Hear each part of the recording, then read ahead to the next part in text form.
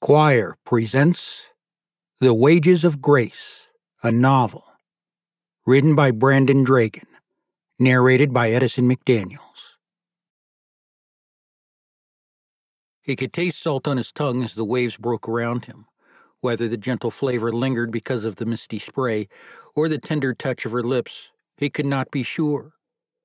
He sat wrapped in a wool blanket, the sun bright through hazy clouds, the ocean pulsing in perfect rhythm. His feet planted in the cold, wet sand, he had never been more happy.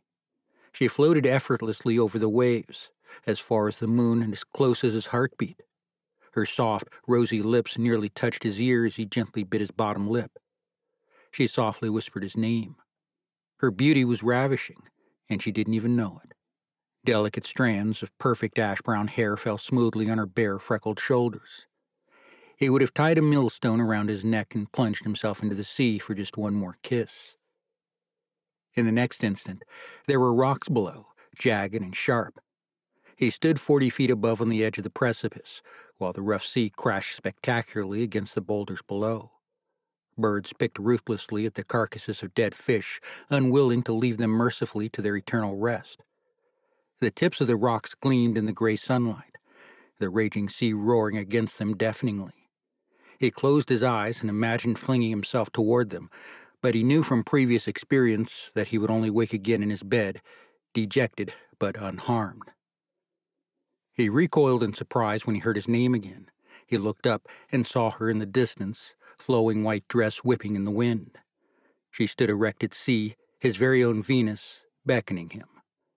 Tears streamed down his wind-beaten face as he stretched his arms toward her, but the distance between them was impassable. His old muscles cramped with longing for just one more touch, one more embrace, one more tender word. The rain began to fall heavily, as it always did, and the wind began to howl, as he was certain it would, and he knew that once more he had to say goodbye. Too great, however, was the disquiet of his soul to utter mere words. Slowly, silently, she began to sink. He watched for the 1,000th time in horror, unable to intervene. He also knew that she would return the following night, and that the aching in his soul would never dissipate, would never relent. It has been said that time heals all wounds, but this is untrue. Some wounds only turn gangrenous with time. There was unremitting sorrow in the subconscious nightly ritual, but there was also the numbing consolation that, at least he had seen her again, in all her glory. His eyelids fluttered rapidly in the dark as his mind's eye watched her calmly submerged in the black, foaming sea. He told her that he loved her, and that was all.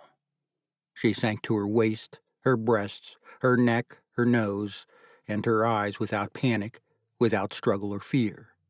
Then he could see her no more. Her name was Hope.